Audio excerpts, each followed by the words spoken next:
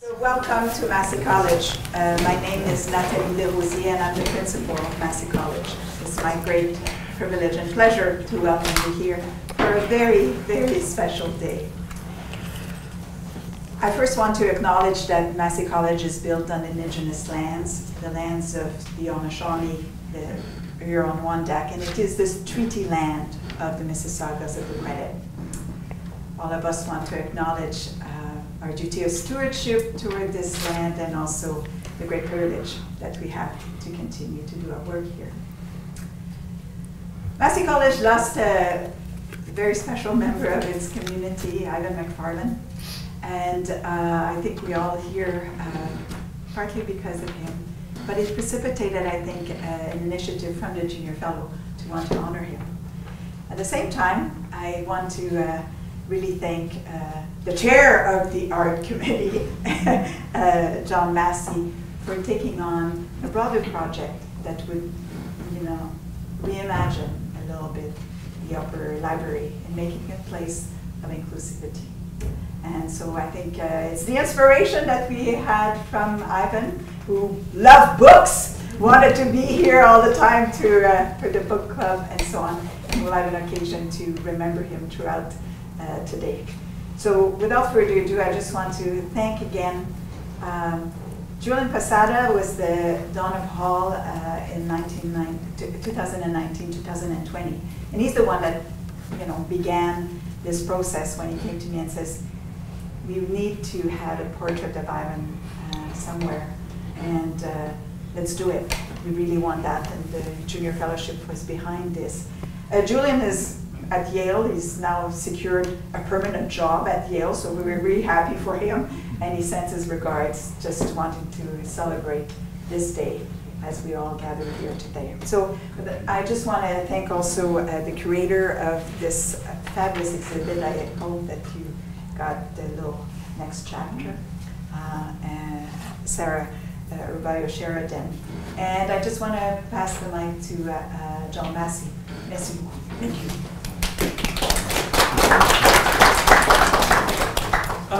It has been a bit of a circuitous process to get an art committee then to actually grow a vine that produced grapes that we're now looking at.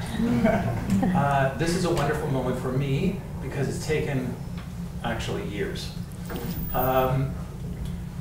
Massey College is connected to me because my family was instrumental in actually establishing the college. And they were very, very involved. All of my ancestors were involved with creating a larger community. They wanted for Massey a community of scholars that would reside with one another, and there would thereby be an exchange of ideas, and they would be in a place where they would be cohabiting, and this would give another level to discussion, which it does. This is a little bit of an extension of that. We are in a new era now, epochally. We have to take stock, and this is just a small embrace of that in the world of books and material that has been gathered very, very carefully to create these collages, the portrait, and to begin a process of renewal, really. So this is all that I have to say. I'm very happy that you will all come, and we are now going to hear what the artists and my wonderful curator is going to say. Thank you.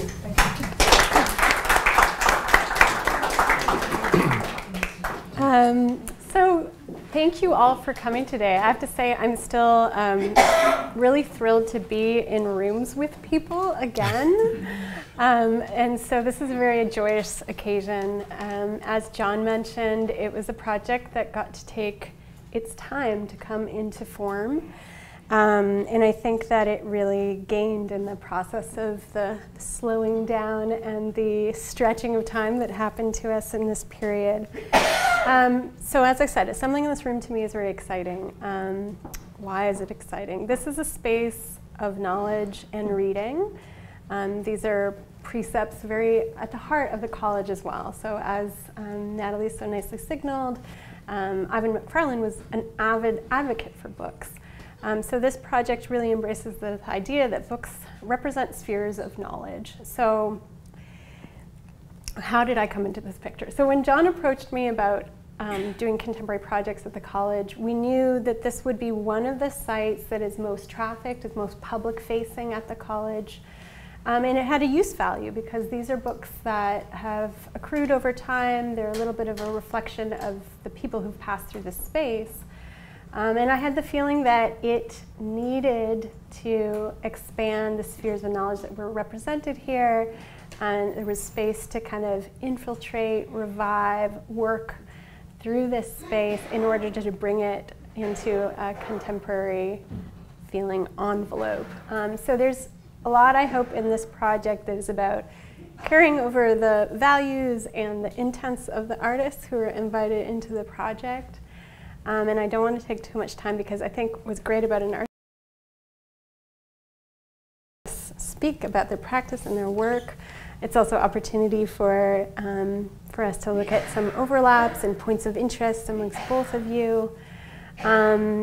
So I will say that this is Aaron Jones, who is responsible for the collages that we see on the walls here under the beautiful title, Seeing Knowledge. And then we have Gordon Shadrach, who painted, was commissioned to paint the likeness of Ivan McFarlane that hangs now and greets everyone as they come into this space. And I understand there's also family members who are maybe seeing this portrait for the first time, so it's really a beautiful occasion to celebrate the finishing up of and bringing and gathering together all of these elements. And a third collaborator not sitting up here right now that I want to signal is a different book list. They were so integral in all of their work they've done over decades to create a cultural hub and to carry the books that we have assembled. So I'll just quickly note too the relationship between the books and the projects. So the books that you see in the limited vitrines, the artwork on those covers were the source material that Aaron was looking at when he was making the collages that hang on the walls. So we'll talk about that a little bit more as we're conversing with Aaron. And then the other titles, I was inspired by many librarians across the country, many university librarians and others who were doing the work under the call of Black Lives Matter and the urgency to take action on anti-Black racism. There was a ton of circulating book lists, and they were so exciting to read and to think about, well, what would it mean to insert those titles and make them available as a real practical, usable knowledge source within the college. So these books are meant to also be discussed in this room, taken for private study, for conversation. Hopefully they also germinate a set of ideas and conversations at the college. That's really integral to me as well in this project. So first I want to start with Gordon and the portrait. So we approached Gordon, based, obviously you have an extensive practice in portraiture, and we thought you would be a great artist to take on the charge of the likeness of this person. So thank you for saying yes to that invitation. My pleasure. Yeah. And I guess, I think what might be interesting to people too is you often in your portraits would have occasion to study live subjects, to meet with the person whose likeness you're creating. And in this particular example, you didn't have that available to you. So if you could talk about your process and researching and coming into and sort of the inspiration that got you closer to this person as you were rendering his likeness, how you built that proximity, and what the representational stakes were for you personally also in saying yes to this invitation. Can I start off with the representational stakes first? Yeah, please. I think representation is so important, so that's my focus of my work, and this was a really great opportunity to participate in something that was actually the word I'm going to use is healing. So, you know, creating a bridge and building connections. And I think that's a really important step, is when people are recognizing the changes that need to happen and the work that needs to be done. So I was very pleased to be asked to be part of this, and I really appreciated that, because I think, you know, when those calls come, you should answer them. Or instead of just staying back and saying, well, I'm upset or things need to change. It's always great when you have the opportunity to actually be part of the change. So that was a really important part for me.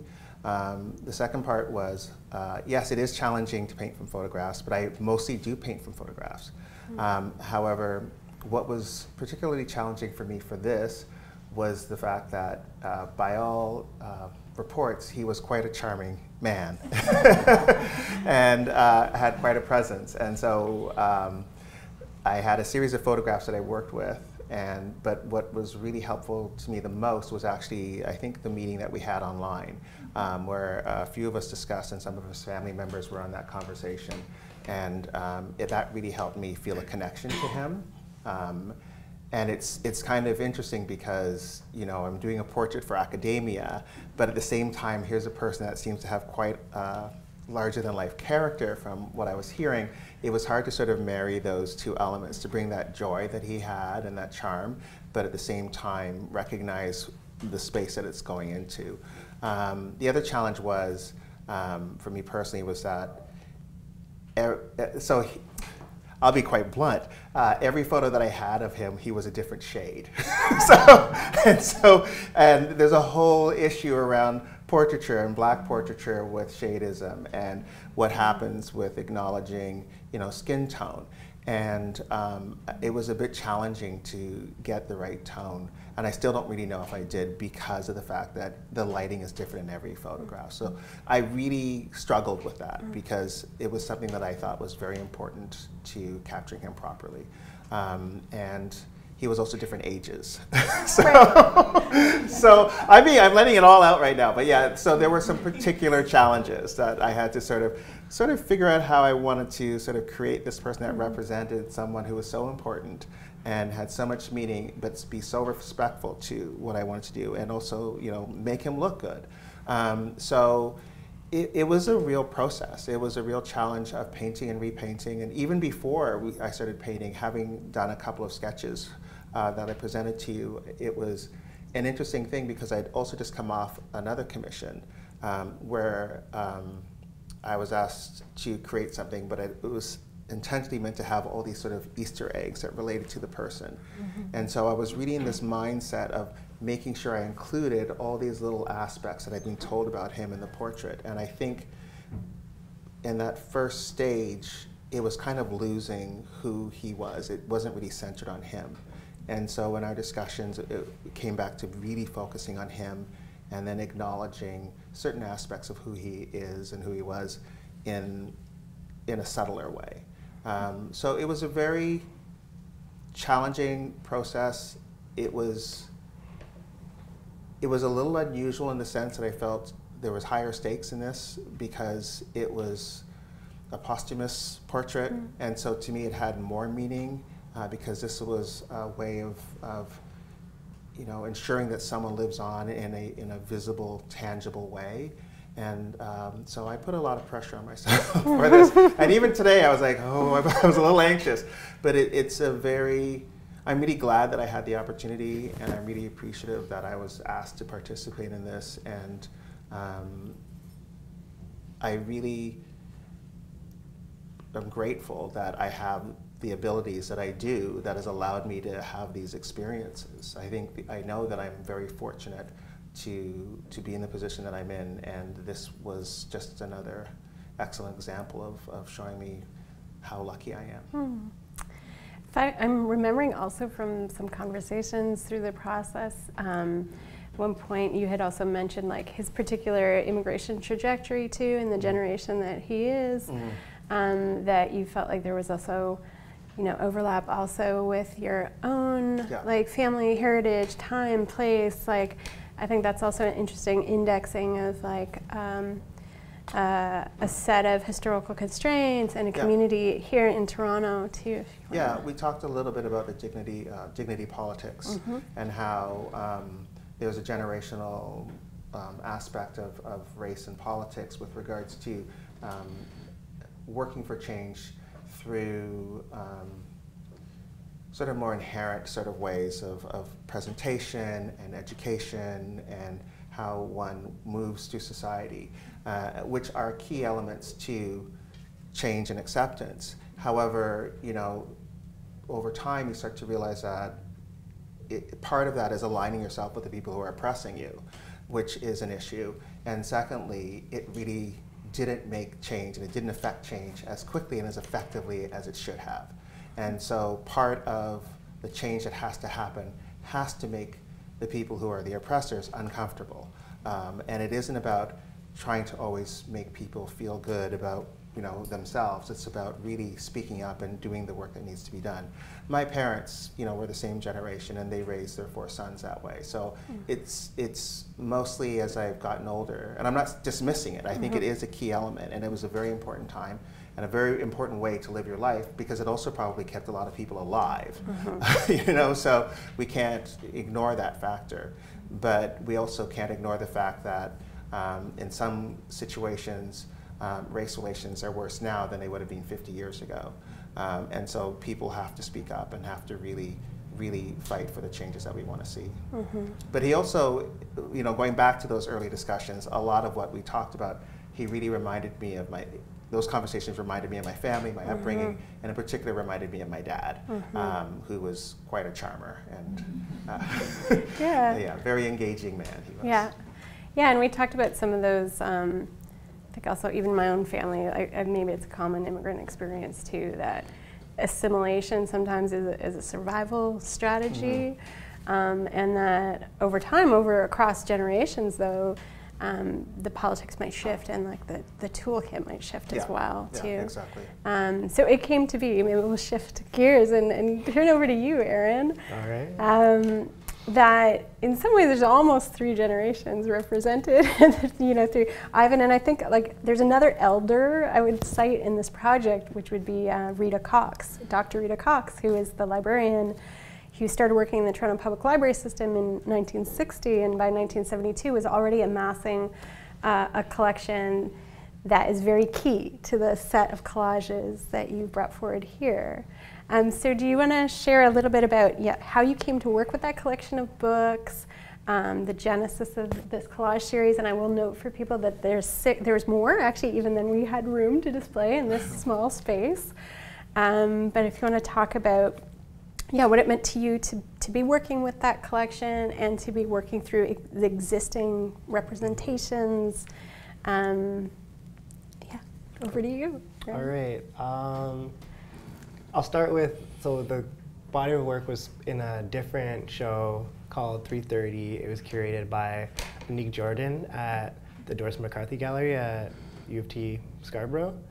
And I was just excited to be a part of that project. It was a project, she said, oh, you could use the library and then do whatever you want. So almost unlike Gordon, I almost had no stakes. It was kind of could do whatever you want to do.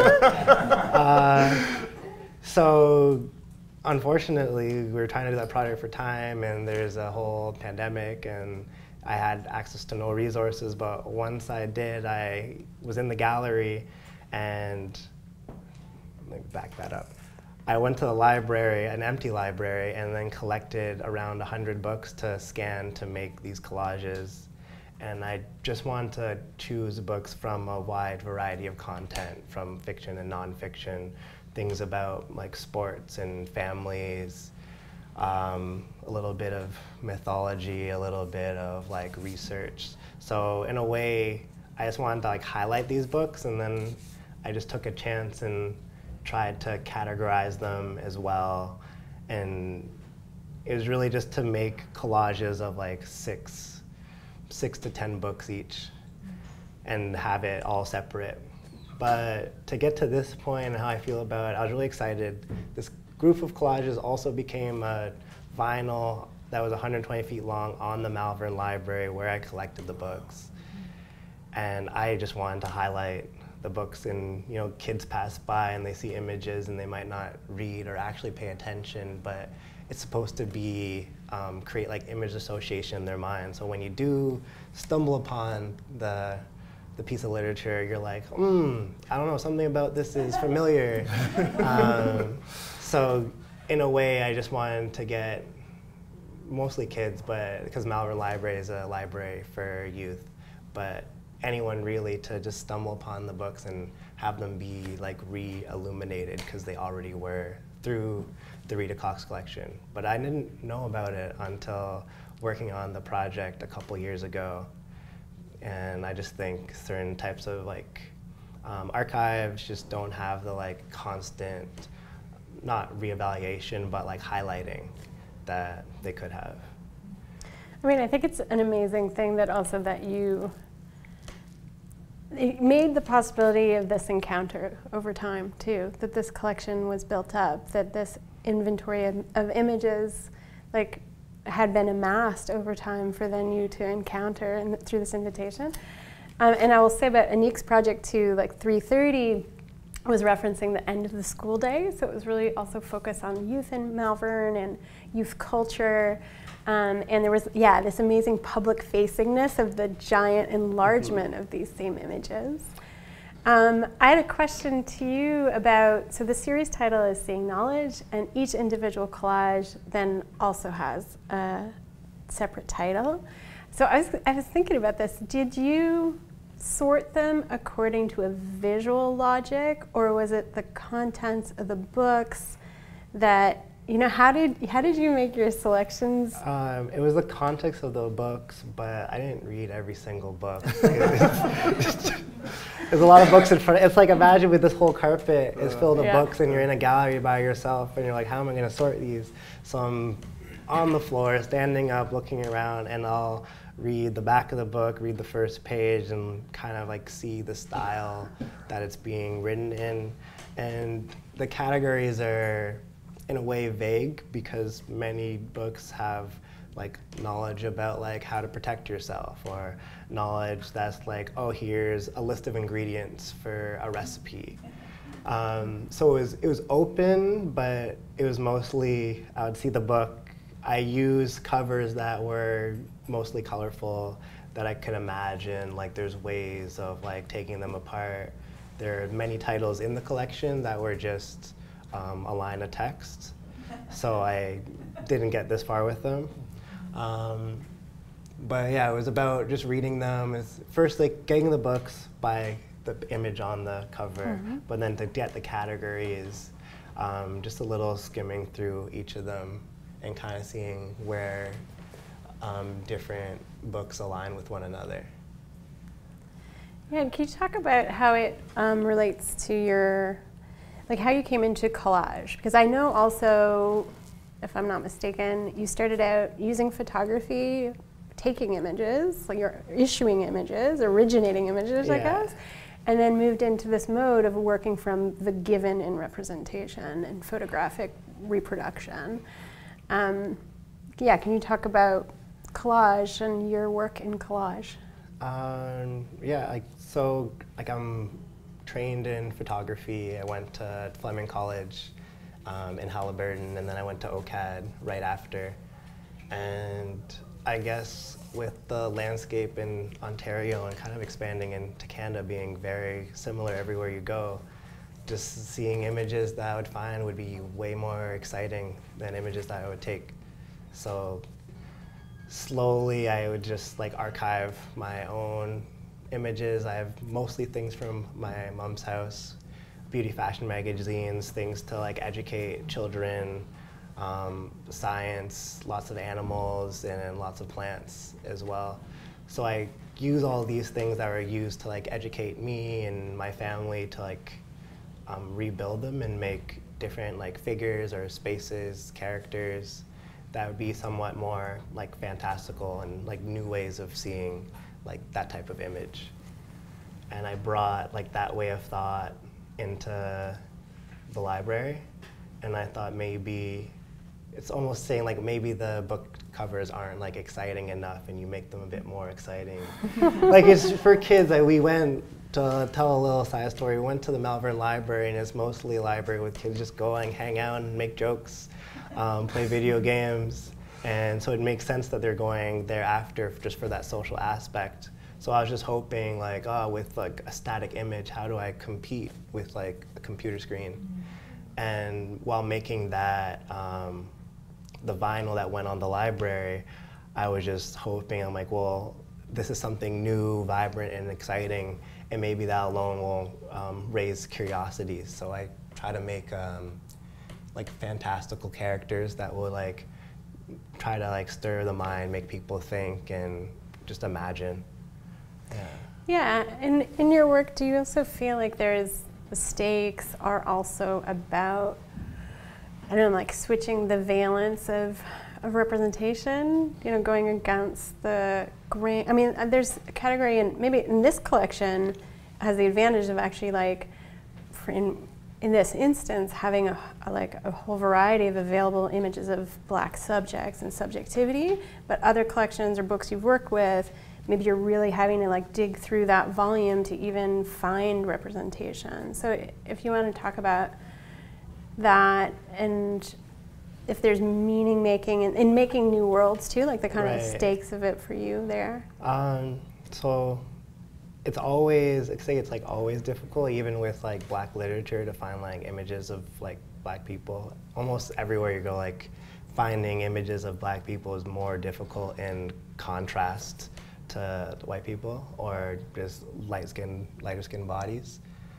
And so like on that journey, sometimes it comes down to, these as examples don't count because I'm specifically looking at book covers about like Black people, but I think about in my own work, create shapes and like color that like come together to like echo some form of like Blackness. It doesn't need to visually, for myself, always be someone's body and skin. There's like many like telling elements in like, say, even a home or a city that would just echo, say, oh, this is a space that Black people live in. Even within seeing like certain types of like fruits, whether they be like from islands or just tropical in general, they like echo some type of like outside of the Western world. So I guess I was kind of like, I just try to. It's like you make myself feel better if I feel more included in the world. So there's things I would see and I'll just try to like shift them in a way that like makes sense to me. Yeah. And I think you've said it before too, your relationship to books, like you also grew up really in an environment, there was a lot of books around you, and that was influential to you? Like, I guess in a way now, like I'm experiencing books in a way I never imagined, and so it's like more exciting. It makes books like exciting again. Like, it's like the excitement when you're a kid, and I don't know if you all know this Scholastic Book Club, but you get a catalog and you get to pick out books, maybe a toy in there, but that type of like excitement when everything is like just new and vibrant, I'd like to bring that to like the images. So I'm very pleased that we have like the illuminated vitrines, because this body of work was always supposed to go with being able to like see the books and pick up the books. So in that way, I'm like really excited that like, people can come in and see these and then be like, oh, they're like connected, and it's almost like unraveling a mystery when you go through every book and see the images. Yeah. Do you have questions for one another? You have one, Gordon? Yeah, I have one for you, actually. It's not necessarily about the work that's on the wall, but it's about your past. Currently, I sort of very last minute was asked to become an instructor for the drawing and painting thesis grade year 4, I will say grade 4.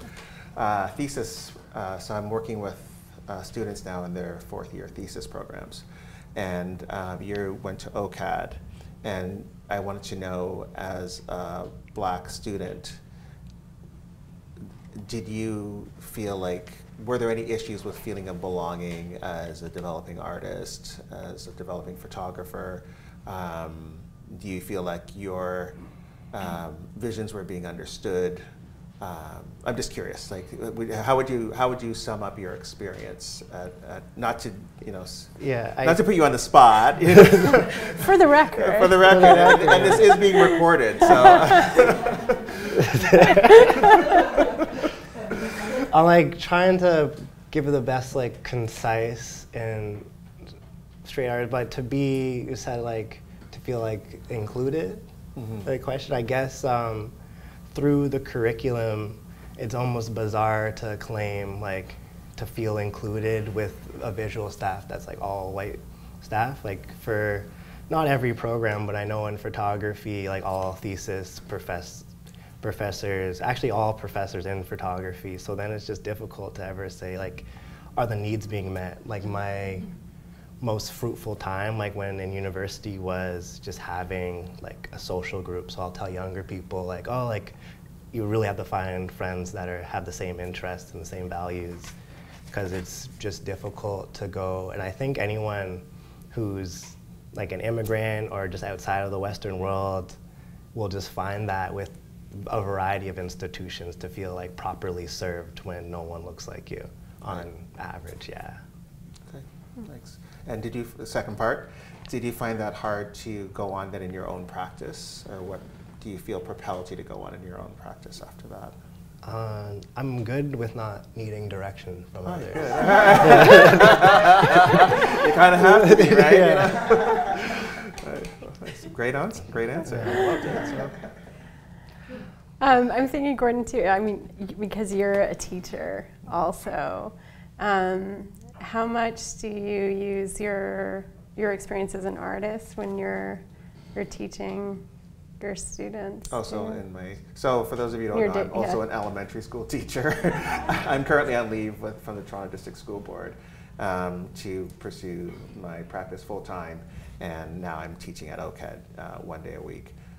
So you're talking about my elementary school? Yeah, because I mean, I was thinking, reflecting on, like, I know Rita Cox's taking on that career as a storyteller was super influential for a generation of children. Like, she was really also making available representational literature to kids. And she herself had the experience, as I understand it, in the New York Public Library, where when she was younger, of also having a Black woman also do that kind of like story time in she'd experienced that, and then inspired her to go on and like be a librarian. Right. And I'm just thinking of, to this question of like how important it is to like see people in these roles as an instructor, and like how much you bring in your practice as an artist into your curriculum with your elementary school students. Well, first of all, both my parents were teachers, and so they were teachers in Brampton, and so it's amazing to me now, especially now that I'm an artist and my name is out there, and my last name is not a common last name, and so I've actually met people who have been taught by my parents. And so in particular, there's this one woman who I've gotten to know who said that my mother was, to her, she's a Black woman, and she said, for those of you who don't know, Brampton was very different from how it is now. We were often the only Black family in our, in the school or, on the street. It wasn't as diverse. And so she said my mom was a teacher librarian, and she said she'd love going to the library because she'd see this. My mom was the first elegant Black lady she had seen. My mother when we talk about dignity politics, my mother was the person who held herself a certain way and dressed a certain way and encouraged us to act a certain way. And so so it was amazing to hear that my parents had such an effect on young people, and that they remember them, 30, 40 years later. So I understand the capacity of what a teacher, the place they can hold in someone's life. With regards to my own teaching practice, I think I was more about bringing creativity to the classroom as opposed to really bringing an art practice to the classroom.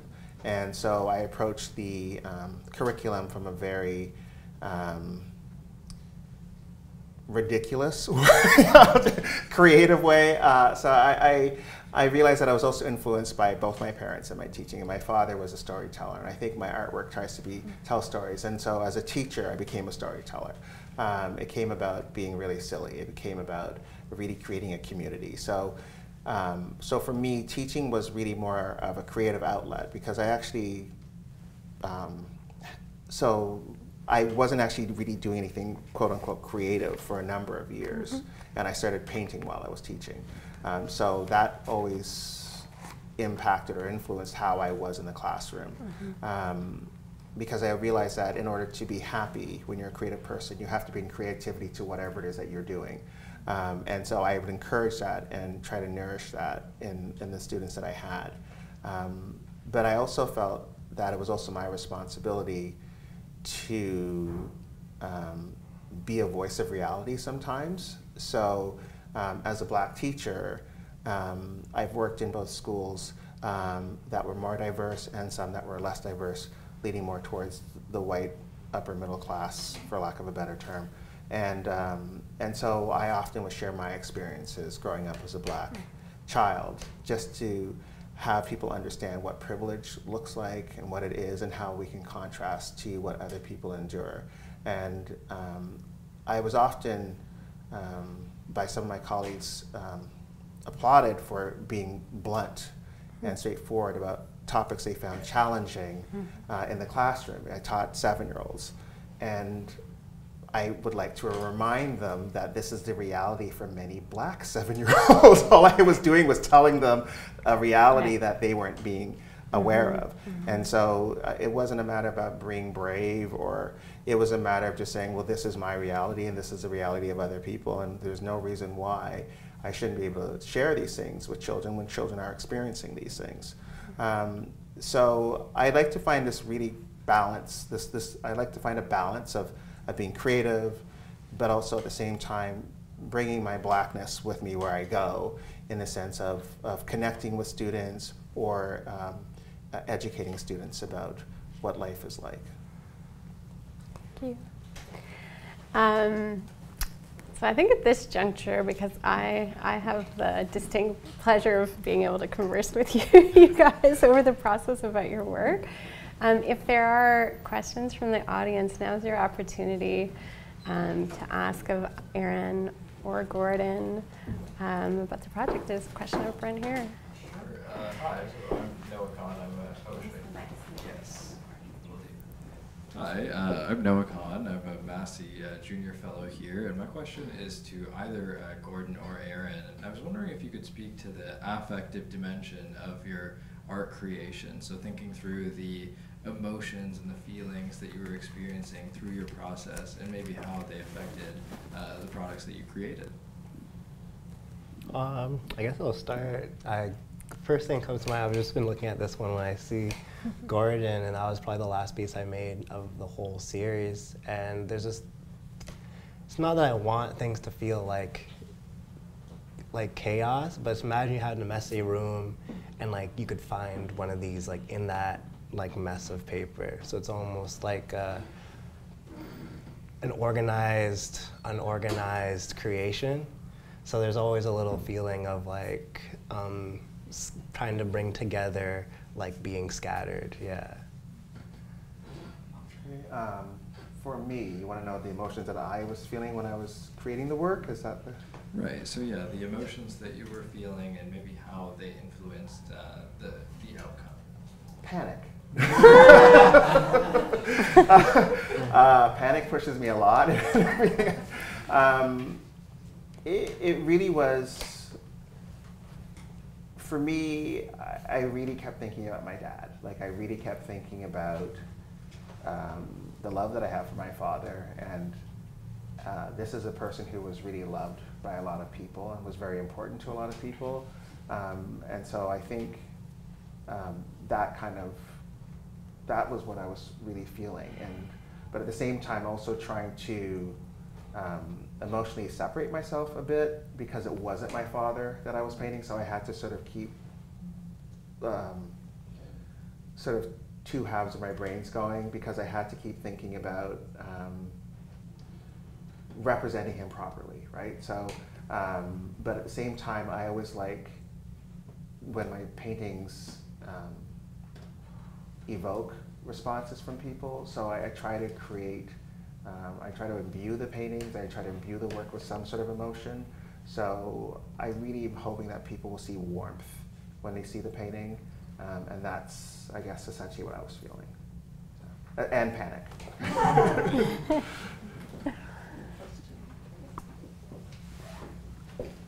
My question is for you, Eric Malvern. In GTA and the history of Toronto, Scarborough has been the negative place to live.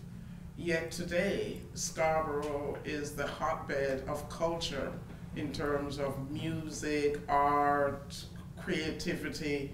You know, Scarborough is where it's at versus Etobicoke and all the other places that, I just wonder what your experience is around that today. And then I'd also ask you, Gordon, the difference between the Scarborough that you grew up with the image of and the Scarborough of today, that I'm not sure how many people really understand how vibrant Scarborough actually is in this time. There's so much stuff in Scarborough. Like, I don't know where to start, but I guess like easier way for me to think about it is like a lot of people just want to like enjoy their lives, and so transit sucks and no one really likes taking the bus, but just make it fun. And so I know lots of kids who just like, oh, let's make music now because we're bored. And there's a lot of things that happen when you can say like a city doesn't really do things for the community that are like negative, but at the same time it's like people just want to enjoy their lives. So I've seen a lot of that, and to the point even during the pandemic, I've seen a lot of younger kids or young adults, like late teens, early 20s, just spend actually all their time together like they never had before. Like people finished high school and they said, oh, what are we gonna do? And they find space like this big for themselves to, I've seen make music, skateboard, just hang out. But I think in the numbers in Scarborough, it's just, that's like the big part of like not having resources, so you almost just manifest something to enjoy your life and just enjoy your space. For me, I think it's about stigma. I think Scarborough, especially growing up in the suburbs where I grew up, there was a stigma with Scarborough, and that doesn't exist anymore. Not to the extent the way it did when I was younger. And I agree with Aaron. I think it's about people just trying to embrace joy. I think with the stigma that people might have had about Scarborough, they're also projecting something that did get manifested because of people's attitudes towards it. And yeah, it needs to be better served. But I think people are really embracing joy. I think there's a greater understanding. I think social media in some ways is really helping as well. It's bringing people together and it's making people recognize that there are ways to be creative, there are ways to express yourself. I think the city in some ways is trying to do some more programming with regards to, I can't speak specifically, but I know that there are efforts in trying to engage younger people in different programs. But I think it has changed definitely. I think it's been an interesting 50 years of evolution to live in Southern Ontario, to see how all the changes have happened. But I'm not really immersed, so I don't really know that I can speak to it fully. It's the next chapter. Scarborough is the next chapter. So, Is there another question? Yeah, go ahead. I don't need that. That's for the recording. Has such strong voice, but I want to make 3 statements. First of all, you have excellent taste. A-A-R-O-N. Okay? Thank you. Secondly, it is the most unique art that I have seen in my life so far. Oh, wow. And I was born in Athens, Greece. I ought to have seen something else that impressed me. Okay? Thank you. And thirdly, I know you're not obsessive compulsive.